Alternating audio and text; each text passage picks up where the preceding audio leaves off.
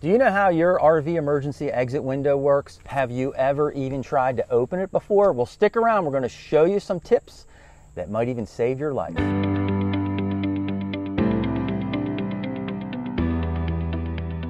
Hey everybody, Mike from RV Blogger here in front of the camera, and Susan's behind the camera. And today we're going to be taking a look at a really important subject, and that is your RV emergency exit window. Do you know how it works? Have you ever even tried it?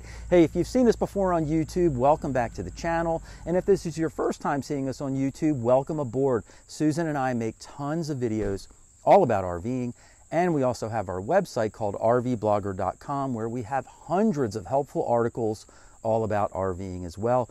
And we also invite you to subscribe to our monthly digital video magazine called RV Camping Magazine, where every month we feature a really well-known RVer right on the front cover. Plus there's lots of other great articles throughout the magazine where you can learn even more about RVing. I'll put a link down below if you'd like to subscribe, and it's 100% free. Anyway, let's go inside and I'll show you how our emergency exit window works and what you need to know about it.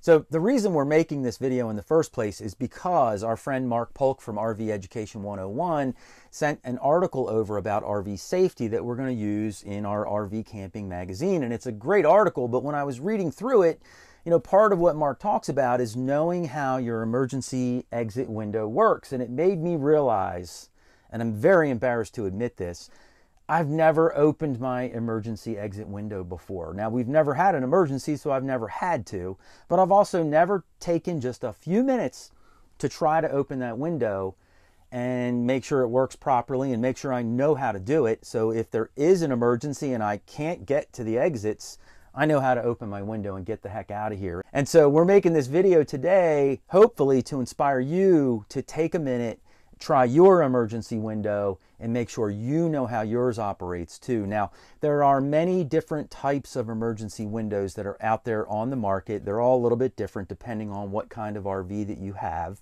So, you know, we'll show you how ours works, but yours may operate a little differently. It doesn't matter. Just take the time to figure out how yours works and then show some of your other family members how the window works too. So if there's ever an emergency, everybody knows how to open that window. Now, most emergency windows are really pretty easy to open. You just pop the clips and open the window right up. But when I opened our window for the first time, it was really hard. I could not open the window. I thought maybe it was defective for some reason, but I finally realized what was going on, and that was no one had ever opened this window before. The RV is 12 years old. We bought it used, so the previous owners never opened it. And I knew that because I found these packing clips around the edge of the window, and it made it very, very difficult to push the window open. So whether you have a new RV or a used RV, you need to open your window before you have an emergency so you don't waste time realizing maybe the packing clips are causing you to have a lot of trouble opening your window. But the window itself is really simple. Just pop your red clips up, and these windows are typically on hinges, and they just pop right out, and they won't fall out. They're on a hinge. And then you lay on your stomach and you go out the window feet first and just jump right down onto your back bumper so you can exit the RV safely. So we hope you'll take a few minutes and go try your RV emergency exit window before you have any kind of emergency so that you and your family can be really nice and safe.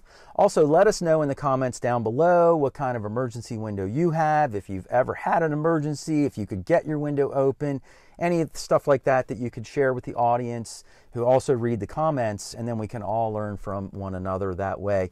We hope you've enjoyed checking out today's video, and speaking of check it out, if you'd like to check out some of our other videos, just click one of these boxes right over here, and don't forget to subscribe to the RV Blogger YouTube channel when you do, and hit the notification bell so that you'll be notified every single week when we come out with a brand new video. So for Mike and Susan, thanks for watching.